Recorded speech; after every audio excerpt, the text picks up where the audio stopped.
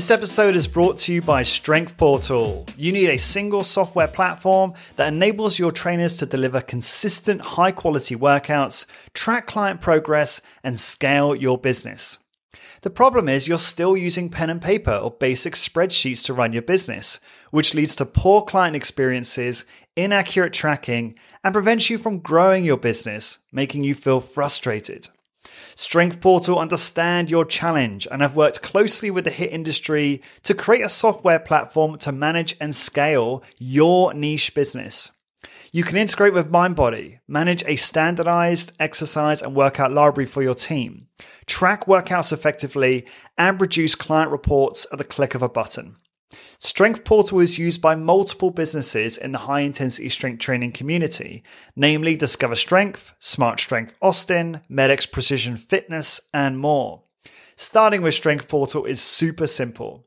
Number 1, sign up for the best package for your business. Number 2, let Strength Portal take the load off and help onboard your business onto the platform. And number 3, start delivering consistent workout experiences and scale your business to the next level. To help support the podcast, please go to strengthportal.com/high intensity business and sign up now so you can stop feeling frustrated about your business and start to scale your business to its true potential. Go to strengthportal.com/high intensity business. All right, Lawrence Snill here, and welcome back to High Intensity Business, the podcast where we discuss high intensity strength training and provide you with the tools, the tactics, and the strategies to help you grow your strength training business. This is episode 377.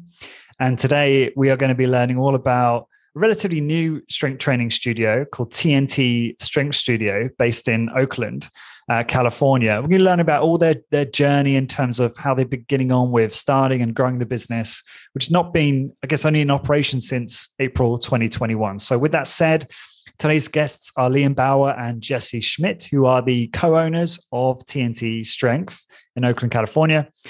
The TNT Strength Studio has been in operation since April 2021 and currently features free strength coaches serving 65 clients with HIIT influence exercise protocols.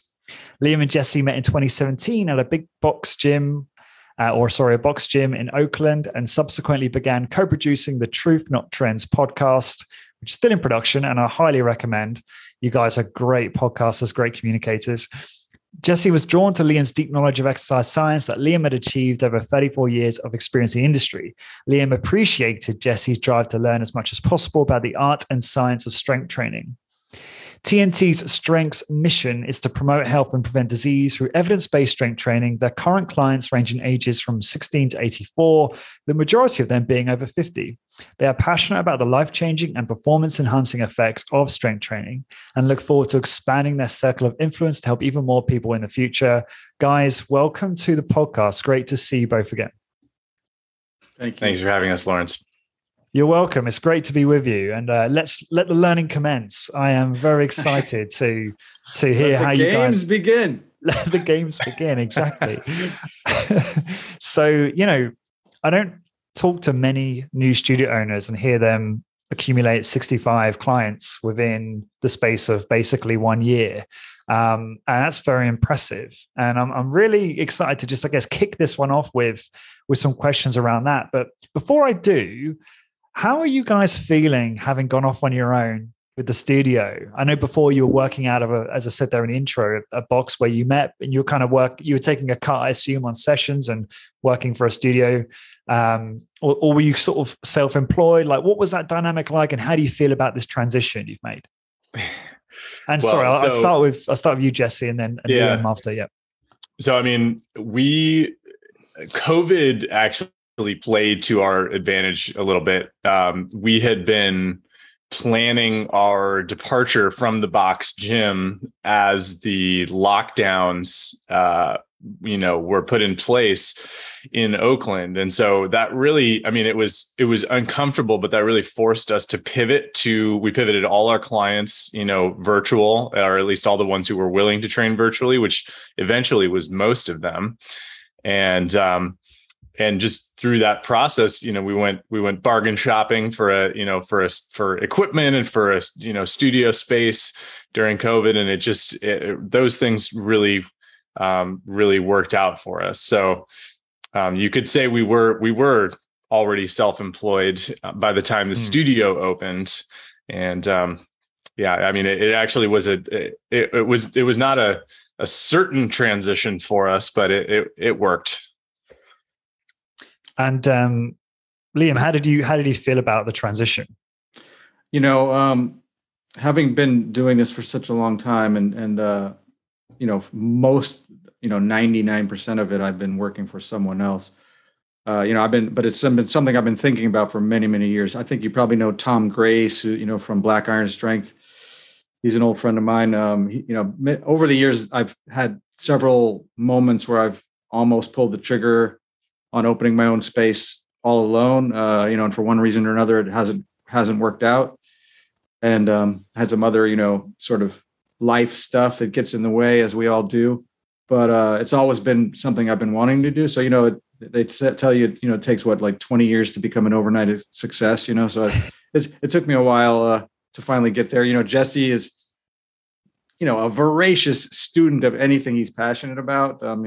As we discussed, he listens to books at 5 times speed and gets 4 of them in his head at one time. But that's generous. He is just incredibly driven and passionate, and so it's really because of him, that it's all happening. I'm just lucky, that I don't know, that's kismet or serendipity or whatever, that he was ready to absorb the stuff that I wanted to give away, and then his enthusiasm and passion for driving it forward, carried me along to finally take those steps that I've always wanted to take. So it's been a great team experience. Yeah, I think that's been a key for us. I just think that Liam and I complement each other well. Liam, with his experience, and he's just such a creative thinker. He's really I think more of the visionary in our business, and his judgment is so good because he's had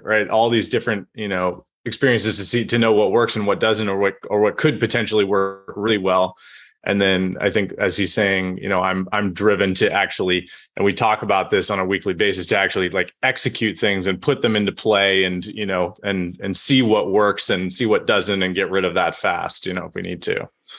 Wow. So he's visionary, you're integrator, basically. Yeah, that's what I was going for. Yeah, you complement each other really well, and that's EOS speak for anyone who's interested. EOS from the book Traction.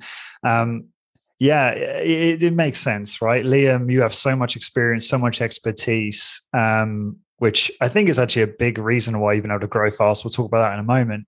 And it just makes sense to have someone like you by his side, Jesse, who can just execute and get things done, and has, great sales, business skills, communication skills, from what I've seen anyway so far.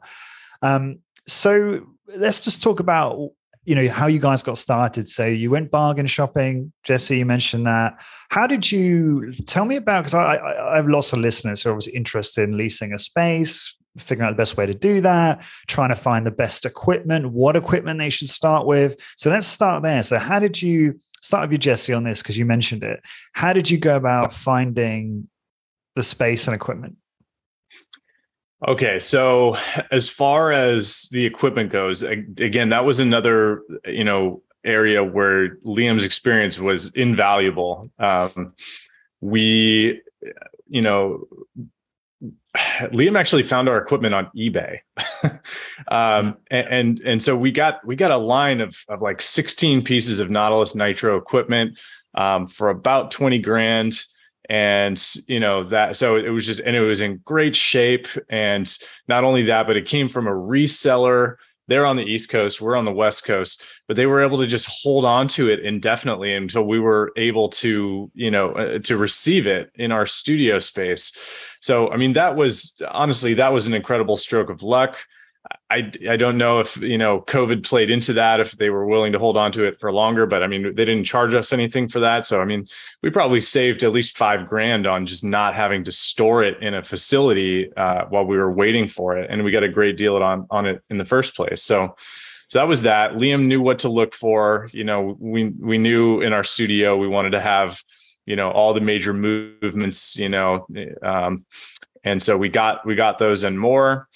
And then with the studio space was that's a long story. That's too long of a story. So I'll give you the abridged version, but I'll suffice it to say that, we eventually signed a lease at the 6th location we negotiated a lease at. The first one we had fallen through right before the lockdowns started in Oakland. And so we were actually hunting for places all through the pandemic. Not that we necessarily would have signed a lease, but we were looking.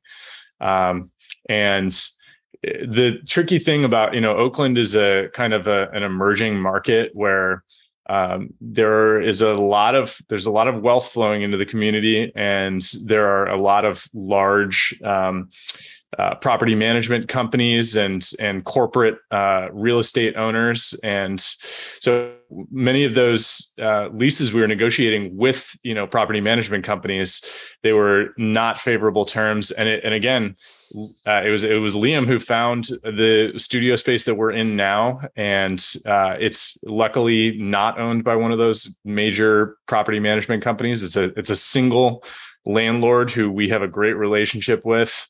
And not only that, but there's a legacy in our space. It was in the 90s owned by Jack Dellinger, who I'll let Liam take over and talk about that, because he actually got to go there and hang with the guy. Yeah, I mean, that's the space is incredible, and as Jesse mentioned, I don't know if you want me to go all the way back to equipment stuff, but I was searching for all those things during the pandemic. We had a wish list, if you will, right? We knew pieces that we really wanted. One of which was a pullover. Funny story was, I had been hunting for equipment. I found a line. I talked to the guy about it. I wasn't able to pull the trigger. I came back and he goes, "Oh, another guy just bought it." And I go, "Oh, who is it?" And he's like, "I don't know. He's in Minnesota." And I was like, "That guy, Luke Carlson, stole my equipment." And sure enough, it was Luke who had bought it for another studio that he was opening just before I could get my hands on it. So I kept teasing him. I said, "You stole all my stuff." So we found another line, but it didn't have a pullover. We got a pullover eventually. We wanted a MedX low back. That was always on the wish list. And luckily, we're very good friends with Owen Dockham, who out here with Live Oak Strength. And Owen had an extra one in storage, and he gave me a super good deal on it. And I actually put a down payment on it, a year before we even had the studio. I just knew we were going to want it. So I just said, here's money, hold it for me. And when we finally had the space, another sort of lucky break was all through the pandemic. He had some other stuff in storage that he didn't want to store any longer. And he basically told me, if you want to like settle up with the storage guy, you can just take those other pieces. So we actually ended up getting a MedX low back, a MedX pec deck, and the old MedX stretch machine, all for one set small price.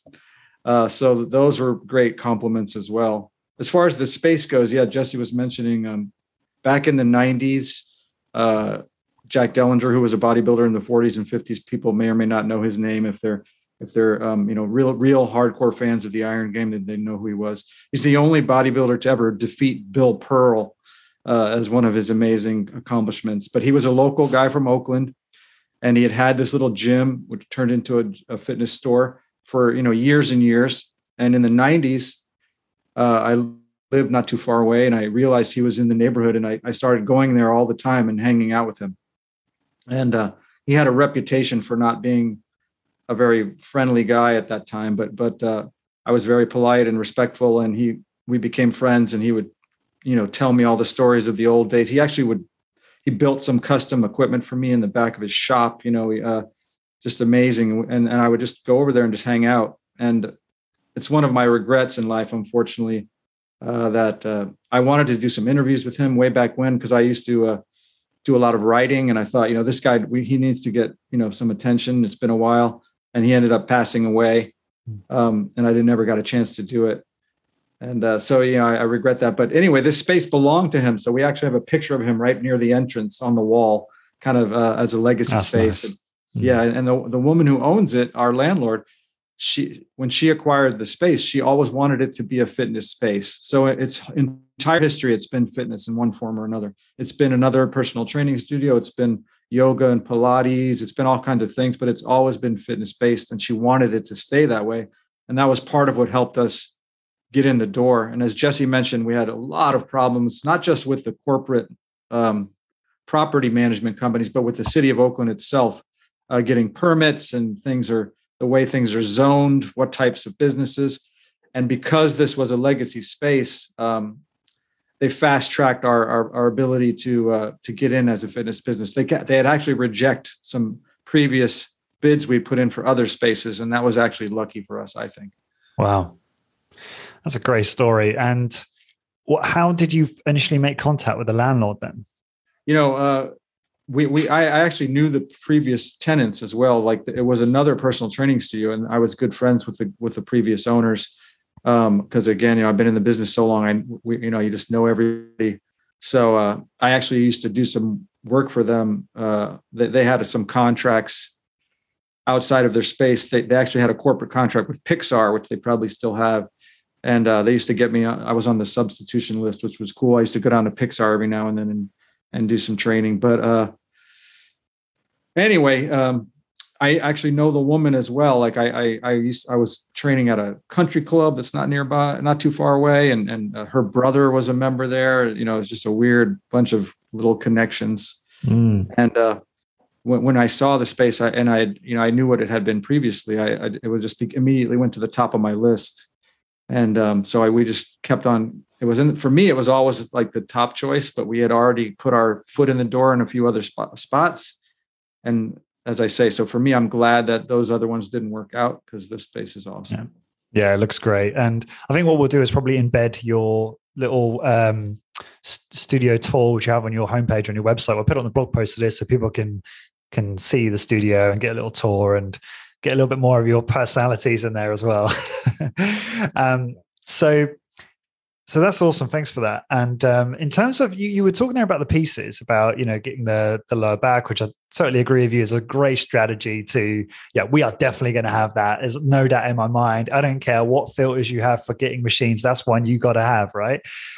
What can you talk to us about the logic behind the other pieces as well, Liam, and why you decided to get those? We definitely wanted also a 4-way neck machine. Neck training is like a huge part of what I've been doing. I spent a lot of time in my career working with athletes at high levels. Neck training has always been super important to me. In 99.99% of big box gyms, there's no 4-way neck machines. There's no neck equipment of any kind. So I've often done manual resistance or used the old school harnesses, or found a way to do it. In the previous gym that Jesse and I met at, they would ask us, meaning the trainers, probably at least once a year, they would say, "Hey, what kind of equipment should we get?" And I wrote like a multi-page plea for a 4-way neck machine, which went ignored over and over again. So yeah, that was also very high on our list. And again, I tracked down a super great one for a great price.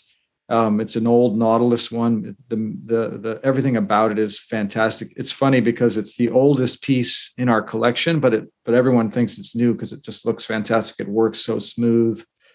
So that was very high on the list, and the pullover was also high on the list. We wanted to, the sort of the original Nautilus sort of piece, right? That will work the lats in isolation to a degree. Another piece that you don't find these days, surprisingly, in most modern gyms, you don't find pullovers. I mean, you don't find good equipment in most modern gyms. People don't know the difference, obviously. What's the difference between, even at our box gym, there was 2 leg extension machines literally sitting right next to each other. And one was made by Techno Gym, and it's was okay. And one was made by Body Masters, and it was a piece of junk. I mean, it had the worst mechanics to it. It had the worst curve. Was terrible. Yeah, everything about it was terrible. And they were right next to each other. And for anyone else, they just take whichever one's available. Like, what's the difference, right? You sit there, you kick your feet forward. They're the exact same thing, aren't they? And it's like that, right? Most gyms just fill themselves up. We use the car analogy a lot. Most gyms populate their floor with crappy Chevys, right? And we want like Rolls Royces in our gym. So they both have 4 wheels and a steering wheel, but when you drive it, you immediately know, wow, this Rolls Royce definitely feels a lot better. Mm-hmm. So that's what we wanted, and we obviously unfortunately we couldn't afford, or it's not easy to track down like classic Nautilus, as I'm sure better than most. It's super hard to get your hands on.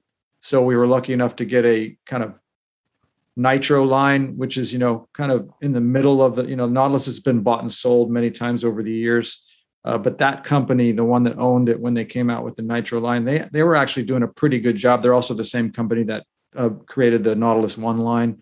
Mm-hmm. It's now still owned by yet another company, Star Trek, and they are doing a horrible job of stewardship with Nautilus. They don't know what they're sitting on. They literally are just slapping the Nautilus badge on other pieces of crap equipment that they have. You're talking about like the Instinct line and all kinds of stuff. The name because I had a look at those because they're obviously easy to get, versus the Nitro in some cases, or the Evo. Was it the same? I forget. Evo and Nitro are the same company that had that, but these guys now they're totally different. Yeah, there's Instinct and something else, and I posted inside Hit Business membership asking for some feedback, and they were like, avoid. It's junk. Yeah, it's really not terrible. Cheap either. Yeah, and Jesse and I were at URSA in 2019, and I talked to the guy extensively from Nautilus who was the rep, and he actually seemed intrigued in talking to me because of my experience. He's like, oh, I need to like have some meetings with you, and there's all kinds of things we could and I was like, I'm happy to help. And then of course they ignored me completely, and I think they're even putting Nautilus name on like Olympic lifting floors and stuff like that, like things completely counter to the whole concept. They have no idea. It's just a name to them. Yeah. So what other pieces did you get exactly?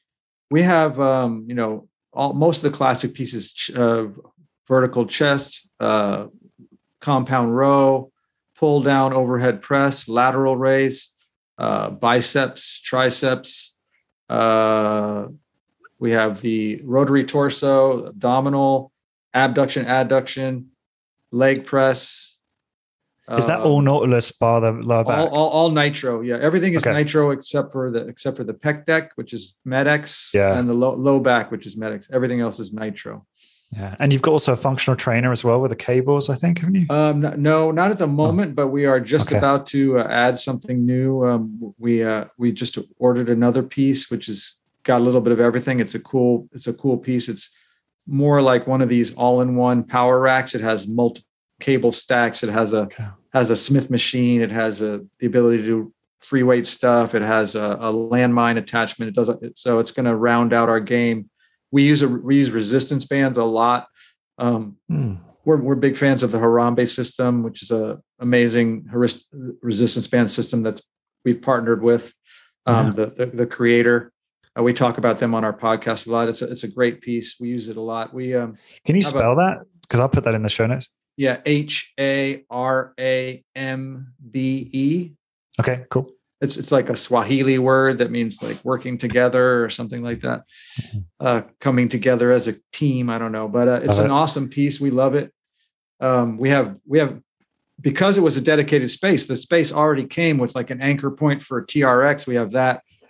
We have band anchor points. We also have all kinds of old school stuff because again, as you mentioned in the opening, we consider ourselves to be HIT influenced. Right? We have sandbags. We have kettlebells. We have dumbbells. We have a little bit of everything. So we try to use everything that we use safely and efficiently and effectively, but we inject all kinds of toys into our program. Cool. Awesome. Jesse, I'd like to ask you about how you guys got started with, I guess, acquiring customers. So you opened the doors, or maybe you had a pre-launch, but talk to me about how you went about getting your first sort of 20 customers and how you grew from there. Yeah.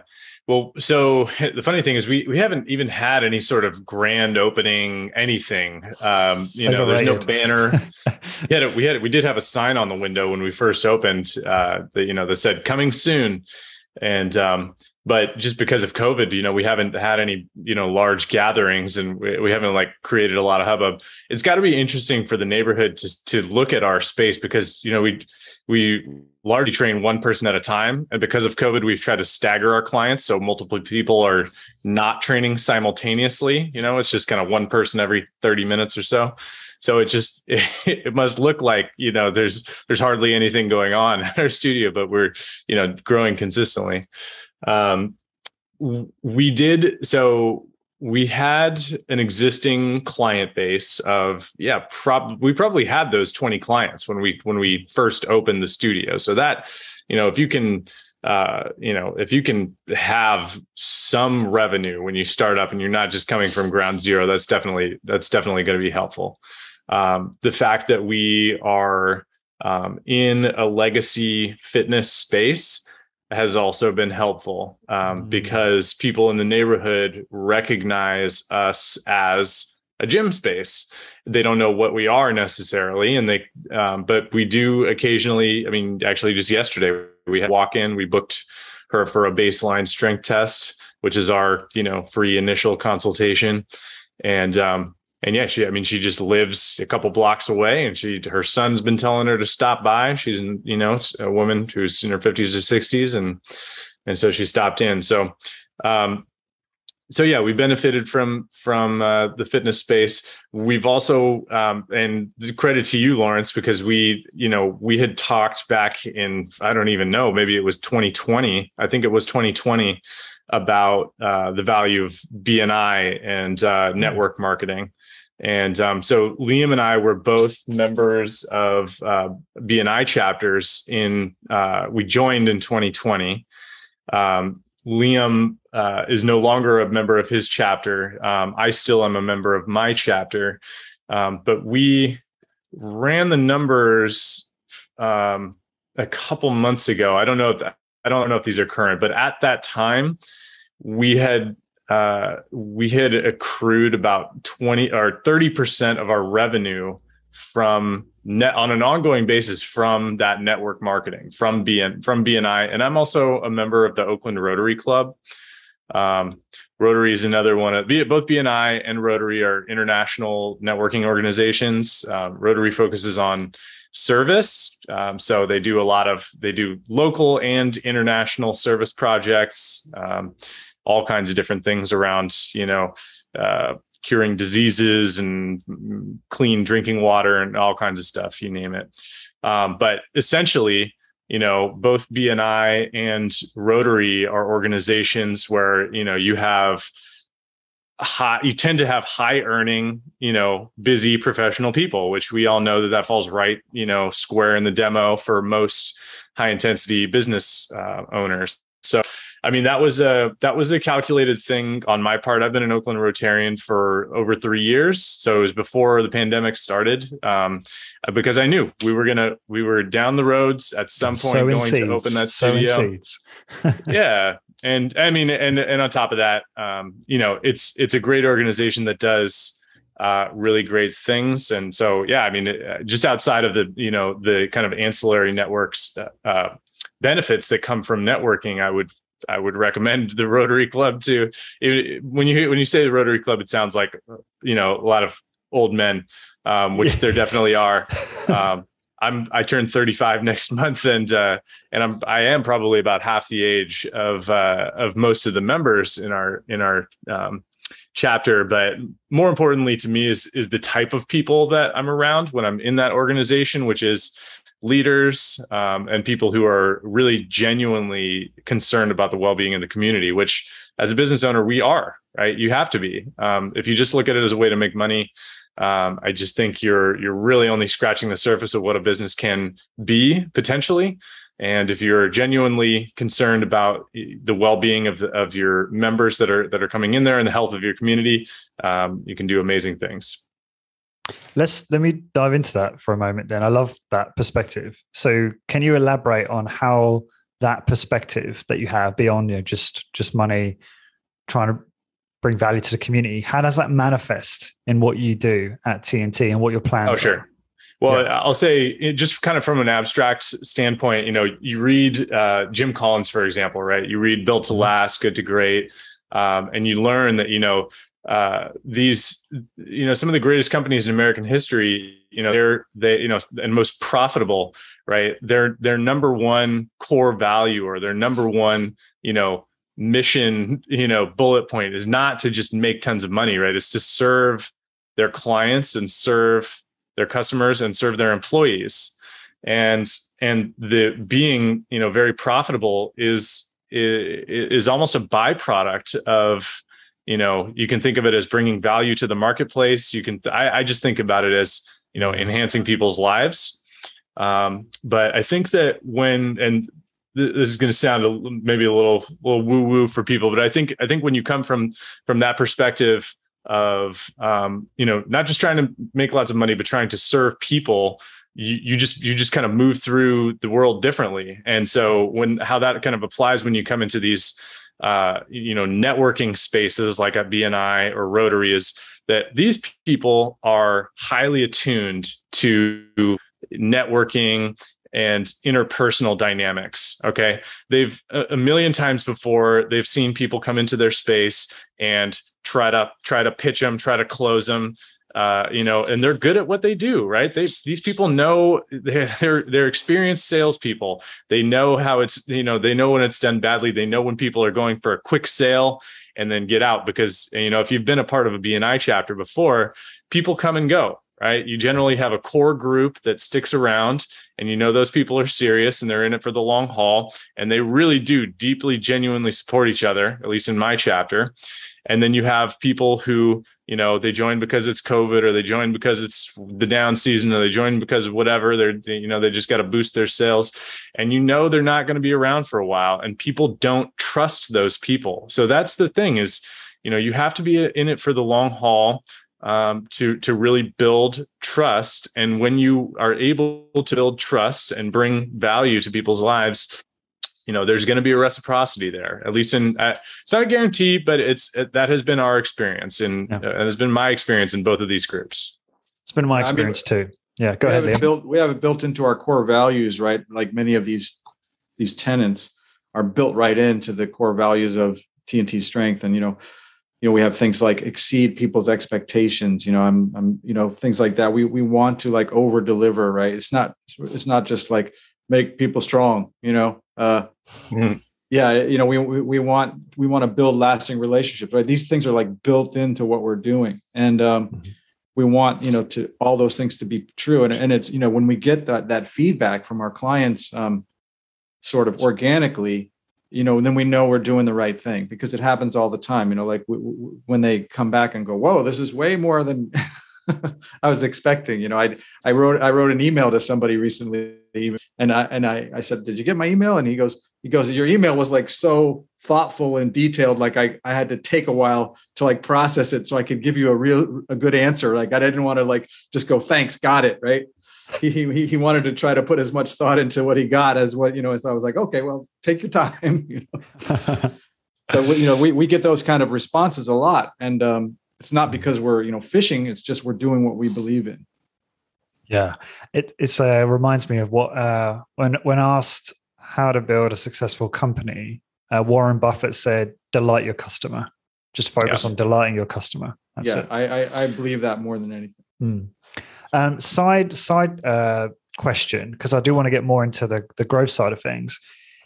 Let me see if I've got this assumption right. And I'm curious how you guys have dealt with this. And this is, I guess, kind of for you, Liam.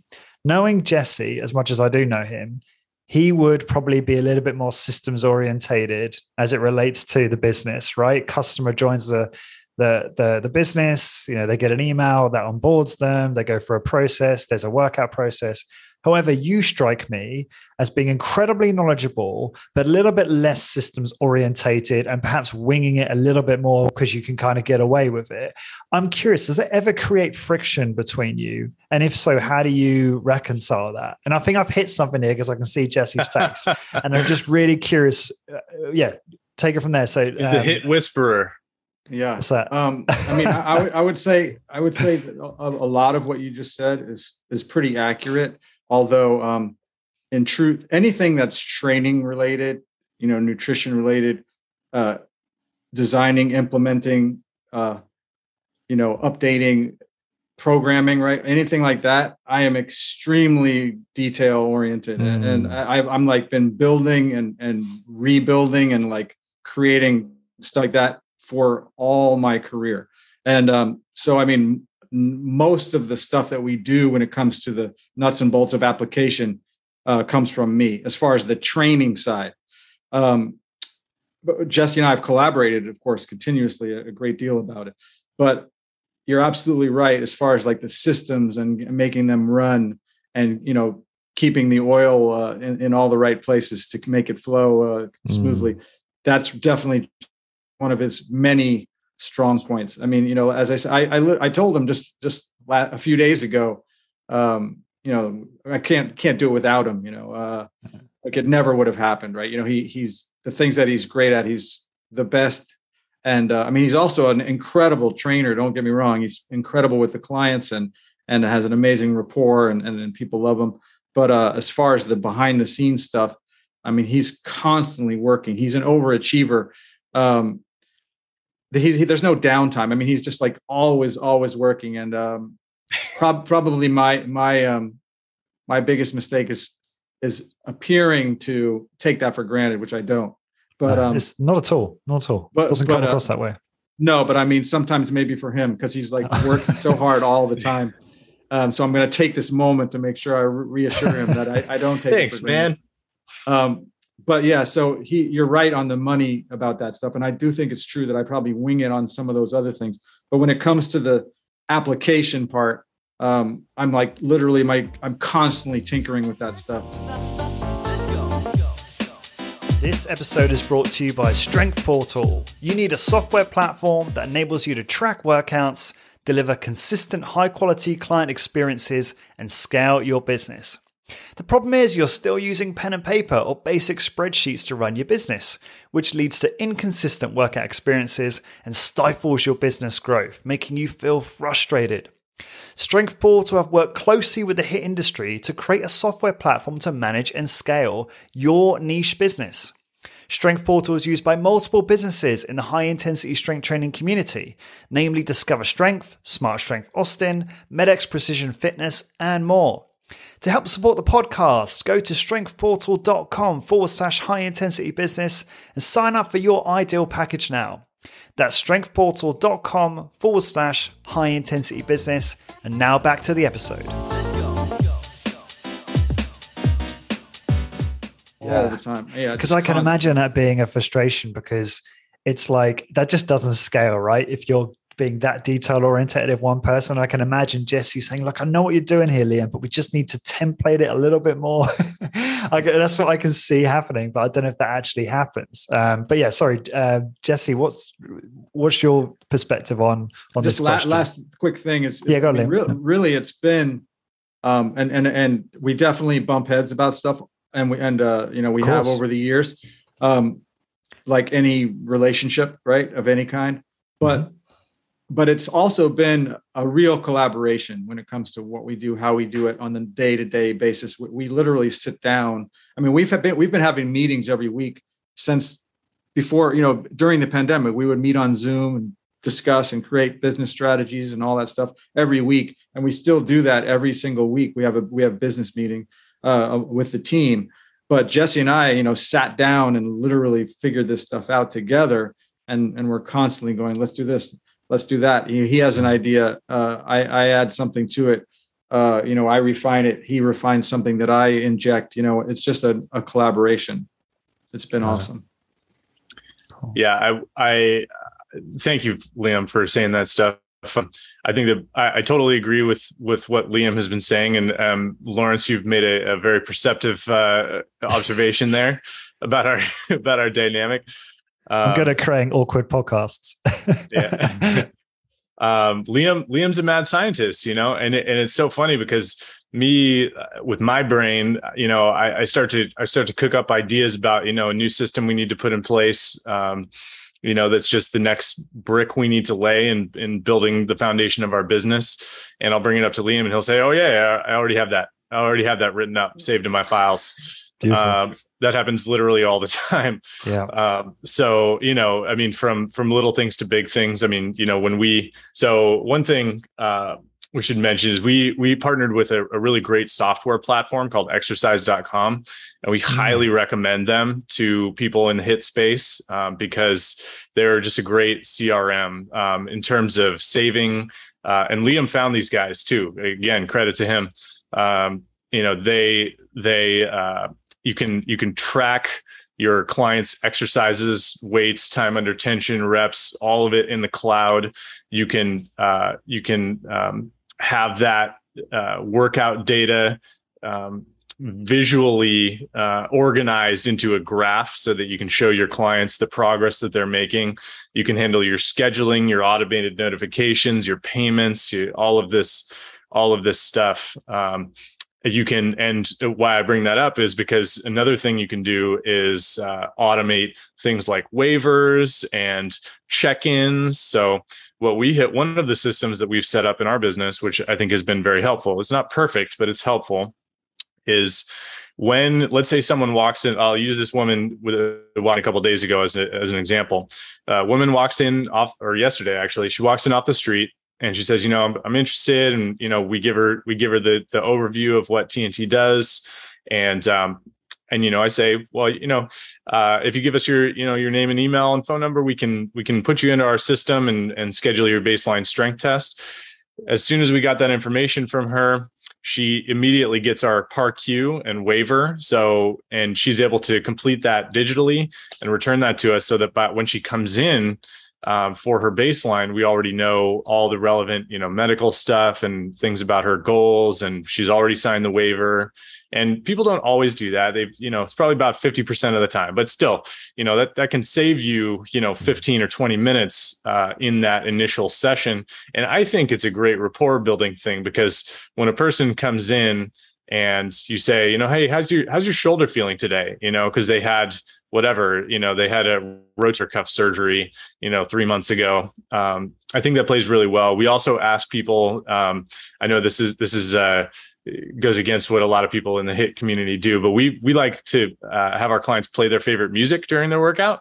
So we ask in our like intake waiver, what's your favorite kind of music? And so when they walk in for their baseline, we have that music playing, and so it just creates a great experience. So we also, yeah. So I think it's a cool thing that we do that little because people really enjoy it, and it's been great for our own musical expanding our horizons, right? Because we have clients that listen to country and like death metal and Bach, so all day long we're hearing different things. But it's kind of fun when someone comes in for the first time and they've filled that spot out. I like country music, and then when they walk in the door, that country music's already playing. They don't really even realize it at first, and they're like, "Hey, wait a minute, this is like tailoring the experience to them, isn't it?" Exactly. Very authentic with your brand as well. Very fun orientated, Yeah. So that's definitely we did a podcast interview with with Brian and Peter Collins, who are over there in the UK, and we talked with them about that a lot. That was one of the central topics of that interview, is that high intensity training is hard work, and we're trying to persuade people to do it for a lifetime, which, I mean, that's a lot of hard work, and if you're not having any fun, I just don't think you're as likely to stick with it. There's got to be a good balance there. And yeah, it's something like, I mean, it's just such a small touch to just have some music playing that, people like, I think I hear what you're saying. I think it's one of those sacred cows, isn't it, in high intensity training, that it should be a quiet environment. And exercise shouldn't be fun. It's the famous Arthur Jones saying, if it's fun, you're doing it wrong. Right. Yeah.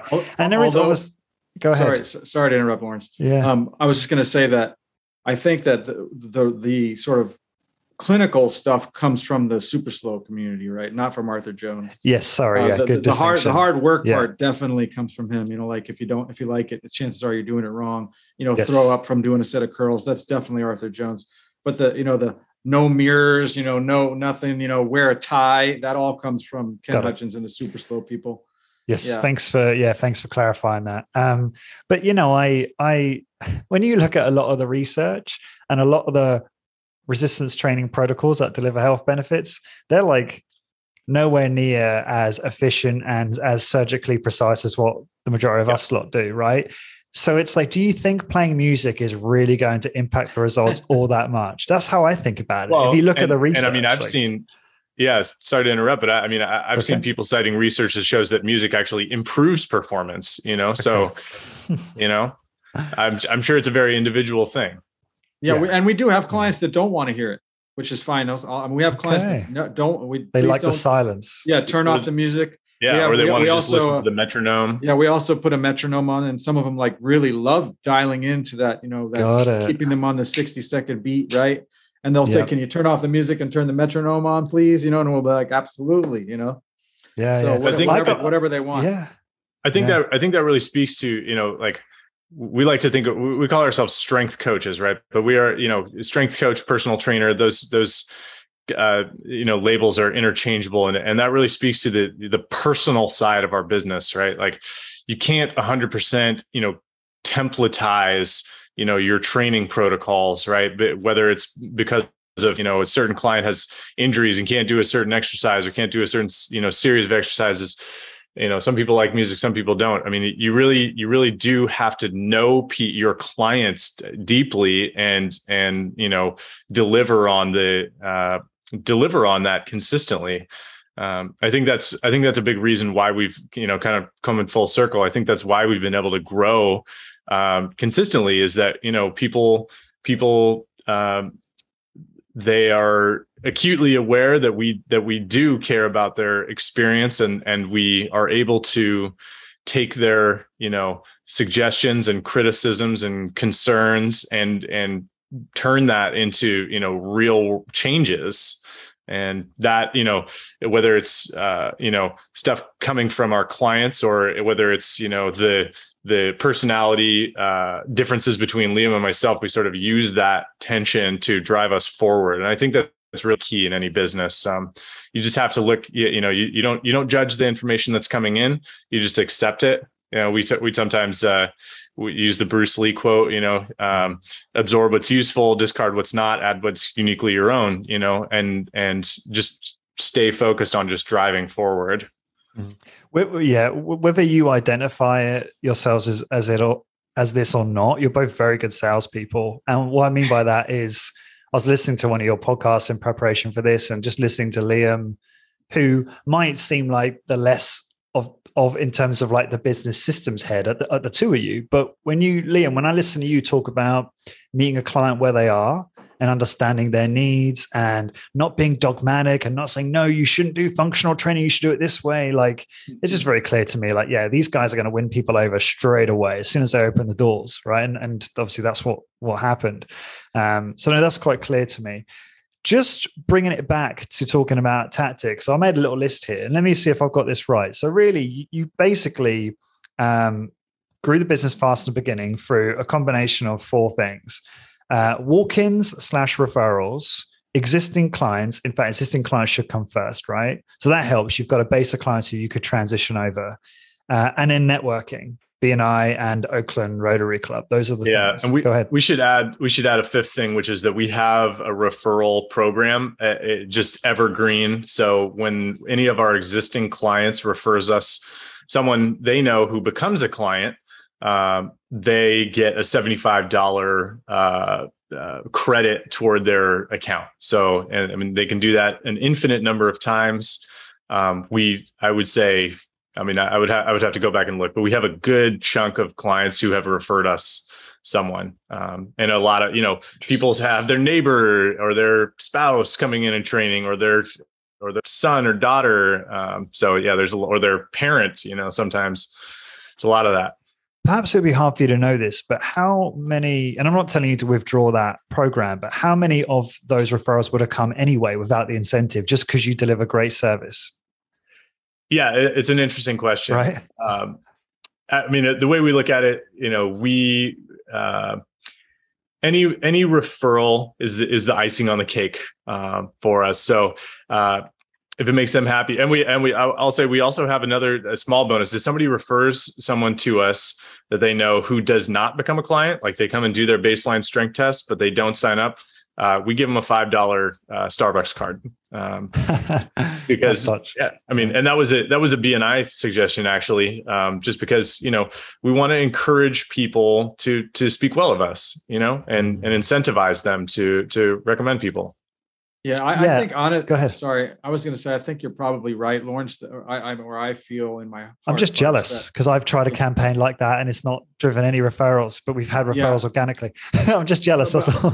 No, that's okay. Yeah. But I kind of agree with you that I think that probably those referrals are going to happen either way, because I do believe that they genuinely feel that it's a good idea for them and the person they're referring. But I think it has been a bonus for them because I jokingly tell them sometimes, I go, hey, if you're good at this, you could be training for free, right? Like keep referring, because every time you do it, you get another credit, right? So in theory, if you're giving enough referrals, you could just be training free all the time.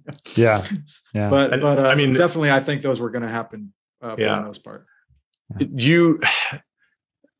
I will say one of the first things, we were talking about was, like leaving the box gym setting and becoming a business owner. I mean, you have to think it's a paradigm shift. You have to think totally differently as a business owner, and you have to be prepared for that. As a business owner, I think it's a small business owner. I think it's really important to be iterating and figuring out, we talk about, I know Luke likes to use the term rifle shots, right? You take these rifle shots and some stuff works and some stuff doesn't work. And you have to figure out what doesn't work quickly and discard that. And, incentivizing referrals is something that has worked for us. And it might not work in every market. It might not work for every business owner, but it has worked for us. And I don't know that I can think of an example off the top of my head, but there's other stuff that I've heard from people either in your podcast, Lawrence, or just, from reading it, at large, that we've tried that has not worked for us. So you just have to keep iterating, trying stuff, find what works, and don't spend a lot of money on the stuff that doesn't work, because you can waste a lot of money in business for sure. And there's so much complexity too, right, in this game. I feel like, but like there are certain things where it's like, look, if we know so-and-so's done it, you mentioned Luke there. And for those that don't know, Luke Carlson is CEO of Discover Strength. And normally they're quite a good data point, because if they've tried something, it's been tried over multiple locations for a long period of time across thousands of clients. But then I sometimes think there are other things which there's so much, I don't know whether I'm right about this, but there's so much variability and complexity and things you can't predict, where you try something in your particular location, particular country or whatever, it might work better, to your point, right? So it's trying to discern between what's worth testing and going, okay, we're not going to reinvent the wheel. Let's just do what those guys did because they got great results, versus trying something that maybe didn't drive great results, but might for you, right? Yeah, no, I think I totally think that's true. And again, even in our own, right here in the Bay Area, we do have several other, HIIT practitioners. And they're on the spectrum of how they're delivering, right? Like we're doing our own thing. I do think that our version of, HIIT training, if you want to call it HIIT influence, is pretty unique. But I mean, we have other guys that are doing the pure, no mirrors, no music, no nothing, got the tie, everything's quiet. One person, it's like a temple, and we have other guys that are sort of a little bit in the middle, right? And then I definitely think we're on one side. Again, because we don't get hung up on the being purists specifically, as much as can we do, because again, you have to make people happy. We have a client right now who is with us. She was doing the classic stuff. She took a break. We implemented something recently with all of our clients where we do these monthly check-ins, and make sure how are they doing, talk about goals and reassess and make sure get feedback. And this woman had been with us for a while. She had gone away. For like a year. And then she got COVID, and she took a break. And a lot of things were going on in her life. But I mean, she revealed in these check-ins, that she wasn't really enjoying, some of the way we were applying the stimulus, with with the machines and different things. And I was really, and I said, come back and let's rebuild it in a way that you're going to enjoy. And I said, give me a chance to do that. And to her credit, she did. And she came back and she's like, I'm going to come and I'm going to see, and then I'll make up my mind. And I was like, okay. And then I created a whole different type of program with no machines at all. And she signed back up for twice a week and is like excited now coming back every time. She's like super happy.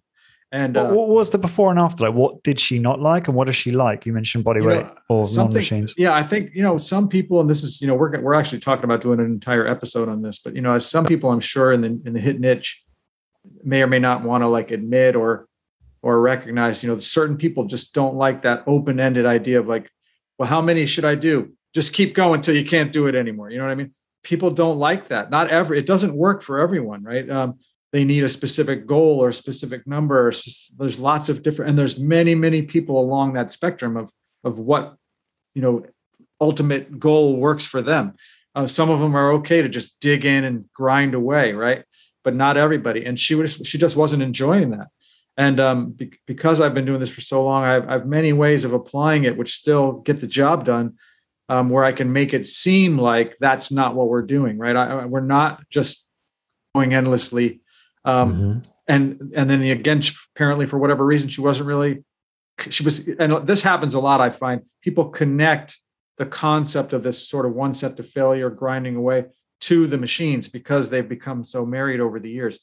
Because we've had other people come in and go, oh, I've done this before. Like I've done the machines, that one set thing. I don't really like it. Right. And I'm like, well, we can do it lots of ways. Right. And some of them listen and some of them don't. They're like, nope, I've seen it. I've done it. I understand what you do. I don't like it. I'm going. Right. Well, she was like, I'm willing to let you try again. Right. So it's funny over in Ireland, everyone's like, I have no idea what this is. I've never seen anything like this in my life. Yeah. So I've reimagined the entire process for her. And we have our studio is split in half.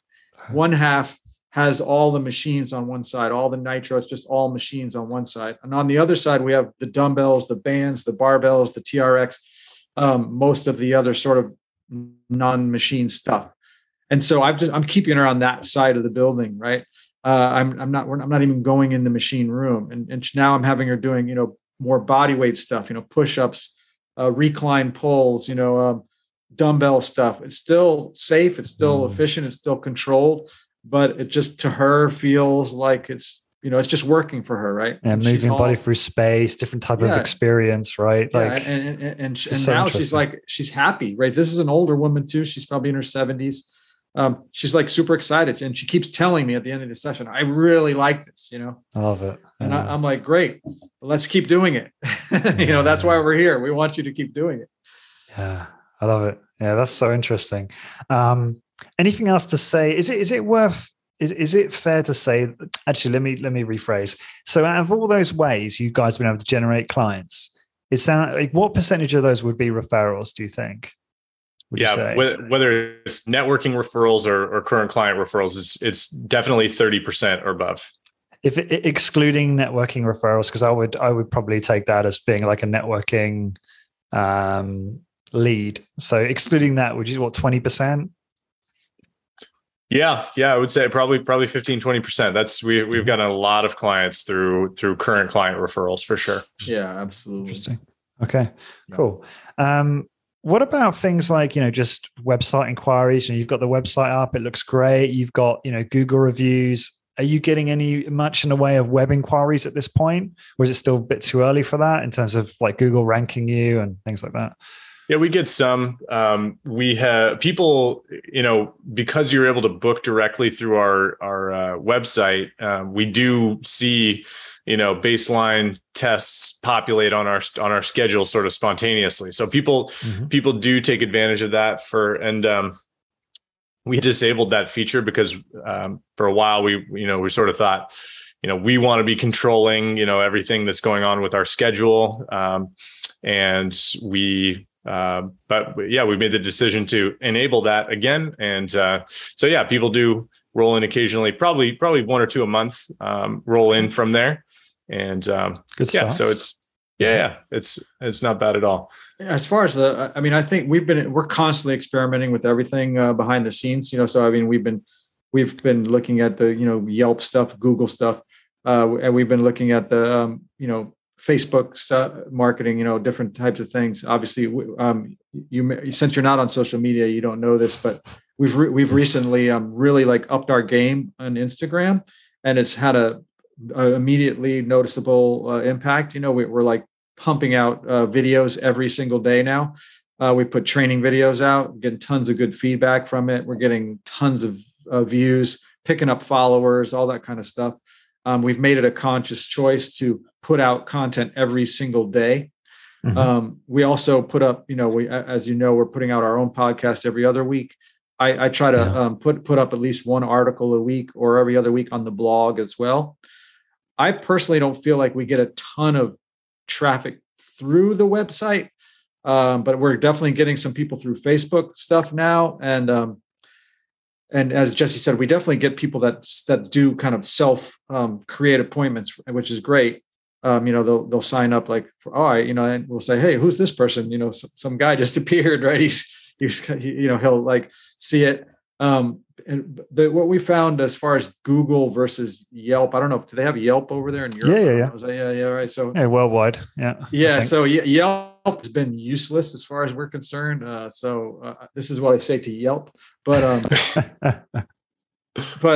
so we actually just don't even, we ask people to give Google reviews only. Like when we ask, if we say, hey, can you give us a review? We just say, go straight to Google, give us a review. Because Yelp hides reviews from people who don't use their platform super consistently. So we have, when you look at our Yelp business profile, it says, 5 stars on like 6 reviews or something like that, but 20 people have reviewed us, and it makes it sound shady. It's like, there are 13 reviews that are not recommended, like people are doing something that's like not up to code or whatever, but it's also just such clients who have reviewed us. Such an effort to get a review in the first place, right? That you exactly.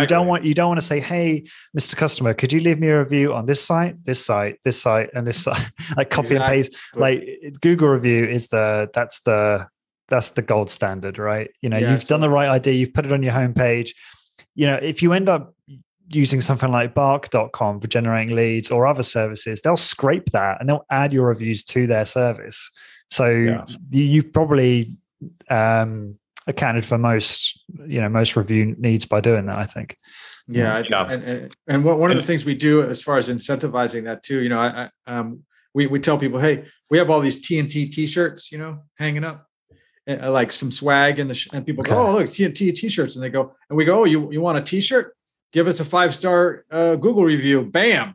And nice. We give you, so people then we get more shirts flowing around, and people are excited. Oh yeah, I want a shirt, right? And then next thing you know, there's another review. So that's a great incentive. I love that. Yeah. Great idea. I will say, I don't remember where that idea came from. But I'll say about the social media stuff, we've been dabbling in some paid Facebook advertising because I think Facebook makes a lot of sense as a platform to advertise on. It's generally, baby boomer. Good fit for your target market, right? Which over 50, okay. Yep. And I just from posting there in the past, we get a lot of engagement there. So as we've been posting, daily videos on Facebook and Instagram and running paid ads, I wouldn't say that we're like driving like new clients and revenue from Instagram and Facebook videos. But what happens is that we've heard is people see an ad and then they dig a little bit deeper about us and they'll see some videos on our Facebook page or our Instagram, and then they want to talk with us about that stuff. So there's kind of a residual effect. It's directional. Yeah. Yeah. So then you might attribute that lead as like they Googled you or something, when really they might have had 3 or 4 touch points prior to that from all of your content, right? Which is difficult to track. At least I don't know how you, we had Josh Jarrett from Quantify Fitness, who's like, previous life was a chief marketing officer for a huge insurance company. So he's like a marketing wizard. And I believe he also said it's really difficult to find out like how to track, where some of these people first hear about you, because frankly, they don't remember unless you've got all the online tracking going on, Right. And obviously that's something that we try to make a point, right? Anytime someone walks in the door, calls, does anything, right? That's the first question we ask. How'd you hear about this, right? Yeah. Because but even then that could be directional, right? Yeah. They might not even know the first touch point, but I still do that too. I still think that's valuable, by the way. I'm not. Yeah. I think it doesn't hurt, right? Because again, you get that quick feedback. Oh, I found you on Facebook. A lot of people literally will tell us, I just did like a map, like Google map, right? Like gyms near me. You know what I mean? Yeah. And they're like, great. We added that into our SEO. So when you Google us, it says, TNT Strength fitness personal trainers, Oakland or something like that, because it's all the top keywords. Yeah. When I blog post now, when I tag every single post I tag, anything I tag, I always put gym near me as one of the tags. Yeah. That's like the top searched phrase in our area. Okay. We're joking that if we ever open another like studio, we'll just call it gym near me. People will find us easily. Kind of like dodgeball, right? It'd be like Average Joe's gym. Gym near me. That's where I go. The funny thing is, I would say that the number one most effective thing that has helped us bring in new clients, which is super frustrating, is this tiny little newspaper, print newspaper that goes out in our neighborhood. It's so funny.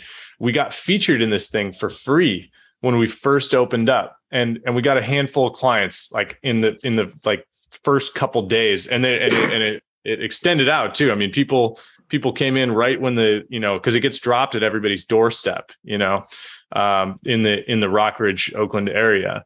And so we got a bunch of people, and then, and they kept trickling in, and they did like a full page feature on us, which we framed and put in our entryway. And the same thing happened again.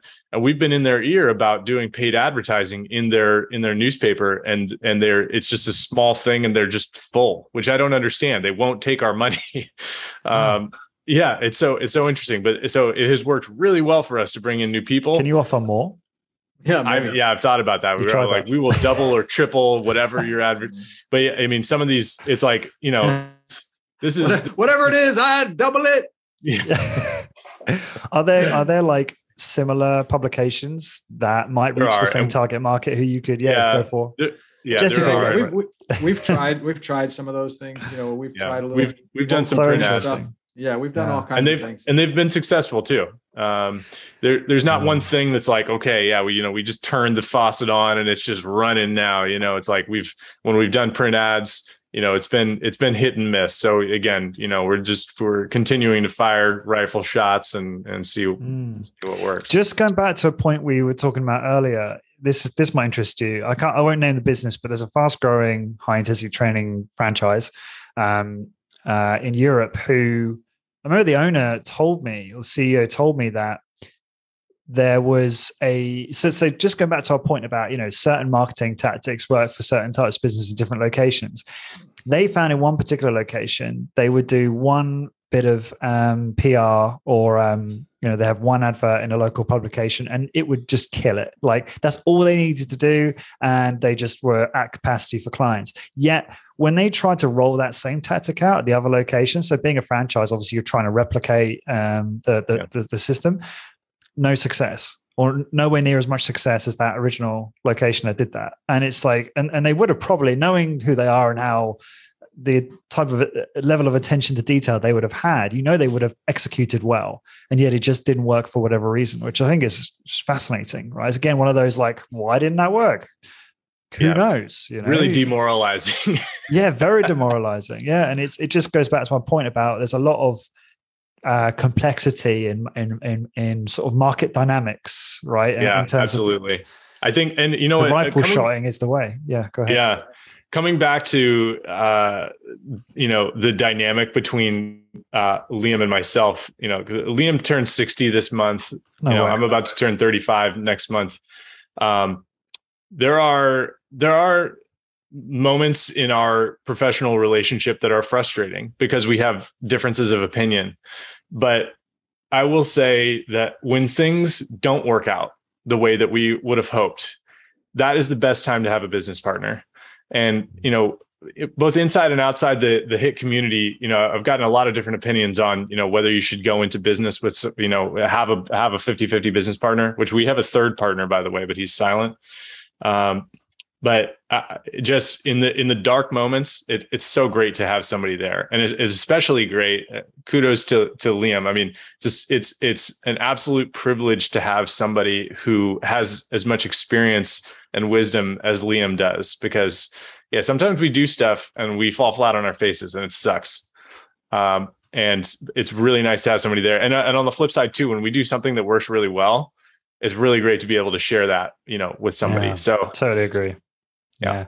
Welcome to entrepreneurship, right? It's, it's like when people, we just had a happy hour call inside the membership, and a couple of people in there start up really struggling. And it's like, look, you can have access to all of the content and all of the solutions and courses out there from all these great, websites and fitness business consultants. But at the end of the day, entrepreneurship is a full contact sport. And it's really hard, and you'll get knocked flat on your face all the time, especially in the beginning. And even when you start having more success, the problems only get bigger, right? So it's like, this is just a path that's full of challenge, and you've got to be a resilient person, or build up that resilience in order to handle that. It's not always going to be like, oh, you figure everything out and it's just smooth sailing. There's always going to be challenges down the line. Yeah, you have to nip that. Just get better at dealing with them. Yeah, if you think, the stars are just going to align and it's going to be easy, you really have to cut that line of thinking out, and you have to expect things to be challenging, and you have to anticipate that and look forward to it. If you don't, you're going to be really disappointed. And if you can look forward to this, right? It's like, I know we all could probably quote Luke Carlson, until the cows come home. But there was I'm really grateful to him, because one of the and this is why we were before we started recording, Lawrence, I brought up the book Profit First. Mike Michalowicz, the author of Profit First, he references the E-Myth in that book. And the E-Myth, if you haven't read it, is all about systematizing your business. And if you're the business owner, you've got to get out of the day-to-day operations, and so the system can run itself, which I agree with, to some extent. Mike Michalowicz in Profit First talks about how it's not just like flipping a switch that the owner, just gets out of the day-to-day operations. He calls it a throttle, right? So, and that was a big challenge that I had personally in our business, because we got to a point where we were busy enough that we needed to hire another employee. We needed to hire a trainer. And at that point, like once he was trained up, we asked some of our clients to train with him, and we were getting some resistance. And so I reached out to Luke and, ask, what can I do here? How can I approach this differently, more intelligently? And so that was really great. He gave some really great feedback. But yeah, I think that's a really common scenario. What kind of feedback, Jess? You can't leave us hanging there.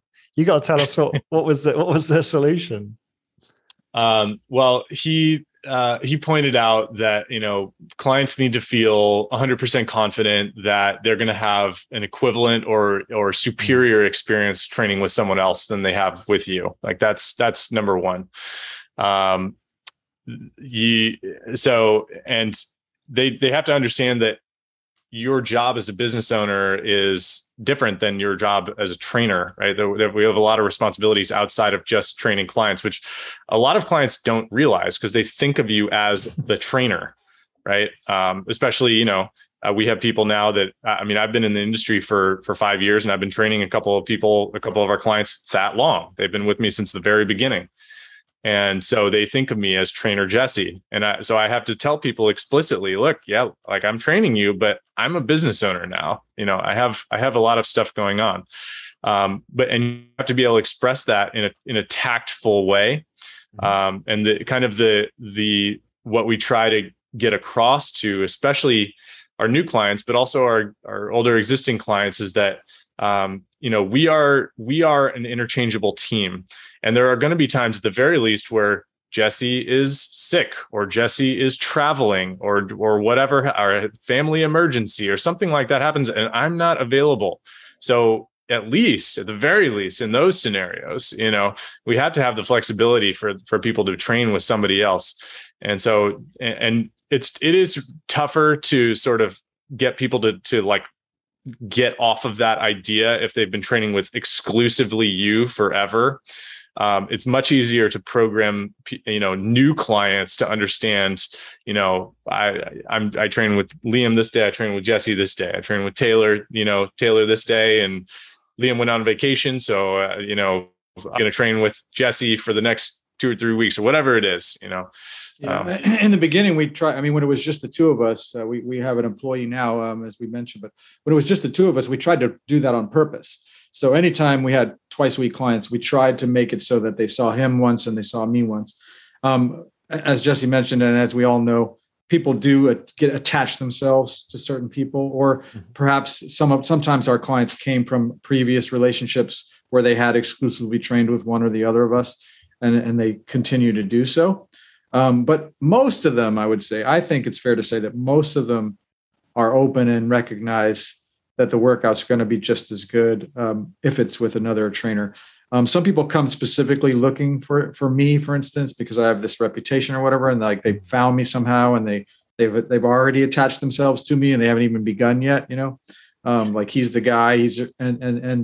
So I'll take those guys but recently I had to be out, and I let them know, hey, Taylor's going to do it, or Jesse's going to do it. It's going to be just as good, or maybe it's going to be even better. I actually jokingly told them it's going to be better. You're not going to want to come back and see me anymore. That's what I told them when I said I would be out. And that way, when I came check back, of course, I go, how was it? And they're like, oh my God, it was great. Then they already know it doesn't really matter. It's a lot easier with your new clients, right? Who don't, for sure. Who haven't trained with you for years prior. But I think your first point, Jesse, about making sure that you're communicating that everyone's operating to a standard, and and then obviously making sure that everyone does, right? Making sure that all the trainers do deliver great value. It hits the ego a little bit, but it's otherwise music to my ears when I hear a client say, oh yeah, I prefer to work out with this trainer than you, Lawrence, and that's happened a couple of times actually. And at first it was like painful. And then I thought, hang on, Lawrence, this is what you want. This is the outcome you're after. Like, no, I would say that I think that some of them are getting pretty attached to Taylor, for instance. He's our newest guy. He's very new across the board with his experience as a trainer. We basically have tried to create him in our own image, and, I feel like some of his people are already very attached to him, and I do see that as a good thing. We want people to know that we are interchangeable, but I'm not unhappy to find that they feel connected to him. Obviously that's better than not. But I understand. Yeah, go ahead. I understand what you say about the ego thing too, though. I remember that from other, like playing sports, right? I used to play sports, and you think like I played soccer, football, and I was a starting player on a big team. But you got to remember, like, what, they don't need me out there. Sometimes you need to sit down, right? There's 20 guys on the team. You think I have to be on the field for I'm one of 11 guys. Like, sit down, take a break. Somebody else can do it. They don't need, get your ego out of it. You don't have to be there, and fall down and hurt yourself because you're tired. Guys, I've like scratched the surface on my questions here, and I feel like I could talk to you all day, and maybe we'll have to do a part 2 on this topic. But just conscious of your time, and so I think we'll probably start to wrap it up. I probably have a client who's going to show up like in the next 5 minutes. Got it. Okay, good time. Guys, what's the best way for the listeners to find out more about your business? So you can visit our website, tntstrength.com. That's a great place to go. Liam's prolific in our blog there. There's a link to our podcast, which is available on all the major platforms. Or you can email us, contact@tntstrength.com. We're Truth Not Trends on Instagram, Facebook.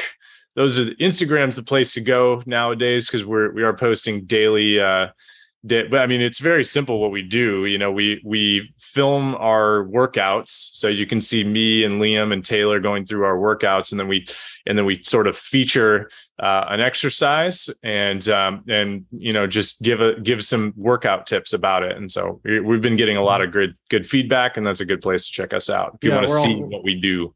Yeah, we're also on Twitter. We have all of our pricing is on our website. It's totally transparent. Everything's there. Like, it's funny how people will ask and then I'll go, it's there, right there. And then they still don't get it. Like they come and still have those same questions. I'm like, weren't you on the website? Like it's literally right there. There's nothing hidden about it. It's pretty clear. Yeah. Yeah. And I love your pricing, by the way. I think it's nice and premium level, Thank you. Yeah. Yeah. We just increased it. Actually, that was, we just put a couple changes in place in our business. Another one, which we didn't talk about, which I would love to, is switching from monthly billing to weekly billing. And we think that's going to have a major impact in our business. Yeah. Yeah. Well, look, if you guys are up for it, happy to schedule a part 2. I'd love to get into all that stuff. Because we really just focused on marketing for the most part, which is great. Yeah. We can hang out all day, Lawrence. Yeah, no, likewise. Really appreciate you both making the time. Great to see you. And I'm really pleased that you're doing so well. And for everyone listening, to find the blog post for this episode, please go to highintensitybusiness.com, search for episode 377. And until next time, thank you very much for listening.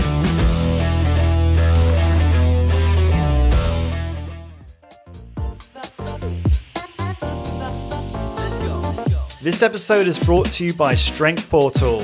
You need a single software platform that enables your trainers to deliver consistent, high-quality workouts, track client progress, and scale your business.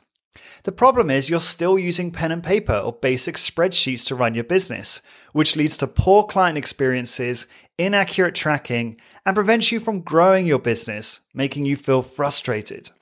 Strength Portal understand your challenge and have worked closely with the HIIT industry to create a software platform to manage and scale your niche business. You can integrate with MindBody, manage a standardized exercise and workout library for your team, track workouts effectively, and produce client reports at the click of a button. Strength Portal is used by multiple businesses in the high-intensity strength training community, namely Discover Strength, Smart Strength Austin, MedX Precision Fitness, and more. Starting with Strength Portal is super simple. Number 1, sign up for the best package for your business. Number 2, let Strength Portal take the load off and help onboard your business onto the platform. And number 3, start delivering consistent workout experiences and scale your business to the next level. To help support the podcast, please go to strengthportal.com/high-intensity-business and sign up now, so you can stop feeling frustrated about your business and start to scale your business to its true potential. Go to strengthportal.com/high-intensity-business.